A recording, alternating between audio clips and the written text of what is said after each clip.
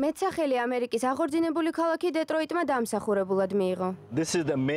ეს ბანგლათაუნის მთავარი ქუჩაა. ყველა კომერციული რაიონი აქ არის თავმოყრილი. სწორედ აქ ხდება აღორძინება.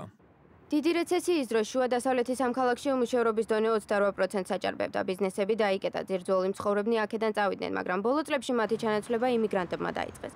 ბანგლათაუნში, რომელიც ერთ დროს ქალაქების დეტროიტისა და ჰემტრეკის საერთო ღარიბი უბანი იყო, ერთ-ერთი მეწარმე უძღვება მოძრაობას, რომლის მიზანიც წარმატებული კულტურული ტურისტული მარშრუტის შექმნაა.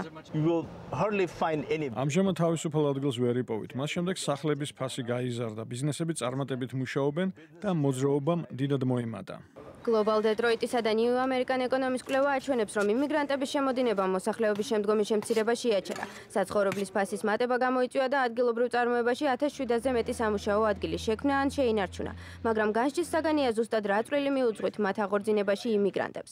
ქალაქის წინაშე კვლავ მნიშვნელოვანი წინააღმდეგობებია. პოლიტიკის მკვლევარი სტენლი რენშონი ამბობს, რომ იმიგრანტების ჯადოსნურ ჯოხად წარმოდგენა შეცდომაა. ქვეყნის ფინანსების ზოგად მაჩვენებელს გაზრდი, მაგრამ ის, ვინც ამით ყველაზე მეტად სარგებლობს, თვითონ ეს იმიგრანტები არიან. ძალიან კარგია, რადგან გვინდა რომ ისინი წარმატებულნი იყვნენ, მაგრამ ნუ მეტყვით რომ რასაც თქვენ აკეთებთ, ქვეყნის, ქალაქის ან უბნის გადარჩენაა. ტრამპის ადმინისტრაცია ერწმუნება, რომ დაბალი კვალიფიკაციის იმიგრანტები ძირძველ ამერიკელებს შესაძლებლობებს ართმევენ, მაგრამ Global დეტროიტის დირექტორი ამბობს, რომ უცხოეთში დაბადებულები სწორედაც რომ საწინააღმდეგოს აკეთებენ. ჩვენ ვხედავთ ბეჯითად მომუშავე, მაგრამ დაბალი შემოსავლის მქონე თემს და იმ ადამიანებისგან, რომლებიც ქალაქში სახლდებიან, ამ თემების სტაბილიზაციას მოველი. განსაკუთრებით იმიტომ, რომ იმიგრანტები ამ პროცესის მამოძრავებელი ძალაა.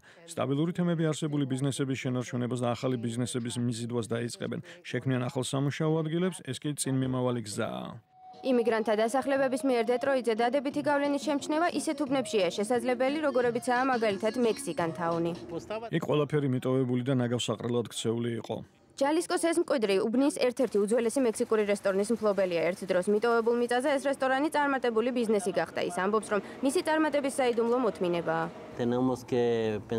დეტროიტის საკუთარ სახლად უნდა მივიჩნიოთ, სადაც ადამიანები თავს უსაფრთხოდ იგრძნობენ და ეს ნელ-ნელა ხდება. დიდი ცვლილებები უცბად ვერ მოხდება. ის ნელა მიმდინარეობს და საკუთარი თავის და დეტროიტის რწმენის ნაწილია.